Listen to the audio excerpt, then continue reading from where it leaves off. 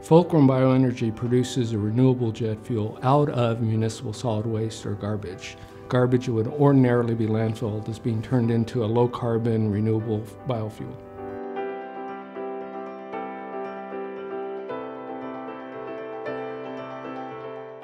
The airline industry has made a very bold commitment to reduce their carbon footprint per passenger mile dramatically by 2050. And they're doing a lot of things they can with more efficient engines, more efficient planes. But to have the reductions that they want to make, they have to do it with fuel. Fuel is up to 50% of the cost of production, and it's the biggest contributor to their carbon footprint. So they've made a commitment to go to biofuels. Now, while they want this alternative fuel that's lower carbon, they also can't afford to pay anything more for it. The airline industry, as you know, is very competitive. So this renewable biofuel has to be competitive with fossil fuel. Fulcrum is the only company that has demonstrated the ability to produce low-carbon, sustainable biojet fuel at a cost that's competitive at the same price or less than fossil jet fuel. We take garbage right out of the garbage can.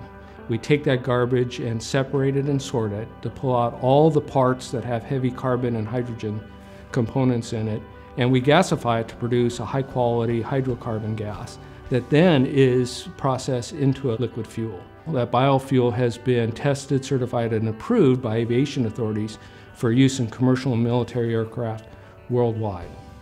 The key with garbage is its large volume, and we can get it at a fixed cost. And the infrastructure is already there to pick it up, haul it, and aggregate it in large volumes. So the big moment for us was, by focusing on municipal solid waste, we could produce the fuel at a very low cost. We've spent about 10 years and about $150 million testing, proving the technology, and making sure it's ready for commercial operations. And we've just started construction on the first plant that will start producing fuel in 2019. We have commitments from Cathay Pacific and United Airlines, who are invested in our company, to also be a large purchaser of the fuel. We're really pleased with our relationship with BP. One, they're an investor in our company, and it's allowing us to advance our program and bring these large volumes of fuel to the customer sooner than we could without their involvement. They're purchasing a large volume of our fuel, and they're providing the logistics services, which gives us the quality assurance, the certification, and the delivery of the fuel to the customers. Well, it's really important that BP has the same vision.